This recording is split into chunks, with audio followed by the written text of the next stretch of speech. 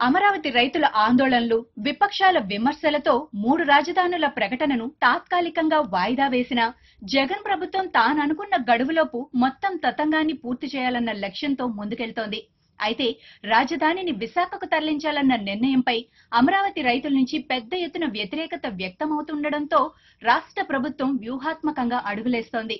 పక్కా ప్లాన్తో తాను అనుకున్న గడువులోపు రాజధాని తరలింపు ప్రక్రియను పూర్తి చేయాలనుకుంటోంది. అయితే రాజధానిని అమరావతి నుంచి విశాఖకు తరలించాలన్న జగన్ ప్రభుత్వ నిర్ణయంపై పోలీస్ అధికారులు వ్యతిరేకత వ్యక్తం చేస్తున్నట్లు తెలుస్తోంది. విశాఖ జిల్లాలో మావోయిస్టుల కదలికలు ఎక్కువగా ఉన్నాయని, భద్రత దృష్ట్యా వైజాగ్లో రాజధాని పెట్టడం మంచిది కాదని అంటున్నారు.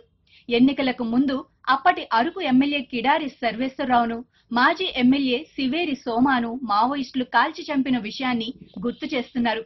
అలాగే ఇటీవల డీజీపీ విడుదల చేసిన వార్షిక నివేదికలోనూ మావోయిస్టుల ప్రభావం అధికంగా ఉందని తేలిందని, అలాంటి ప్రాంతంలో రాజధాని పెట్టడం అంటే ప్రముఖులను రిస్క్లోకి నెట్టడమేనంటున్నారు. అయితే రాజధానిపై ఏర్పాటు చేసిన high power కమిటీలోకి DGP Gautam Sawang ను కూడా తీసుకోవడంపై పోలీస్ వర్గాల్లో చర్చ జరుగుతోంది. విశాఖలో రాజధాని ఏర్పాటును కొందరు పోలీసు ఉన్నతాధికారులు వ్యతిరేకిస్తుండటంతో పోలీస్ బాస్ తోనే ఎస్ అనిపించుకోవడానికే గౌతమ్ సవాంగ్ ను హై పవర్ కమిటీలోకి తీసుకున్నారనే మాట వినిపిస్తోంది.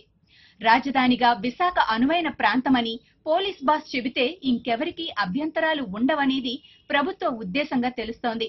మొత్తానికి అడ్డంకులేమీ లేకుండా రాజధానిని అమరావతి నుంచి విశాఖకు తరలించేందుకు పక్కా ప్లాన్ ప్రకారం జగన్ ప్రభుత్వం పావులు కదుపుతోందని అంటున్నారు.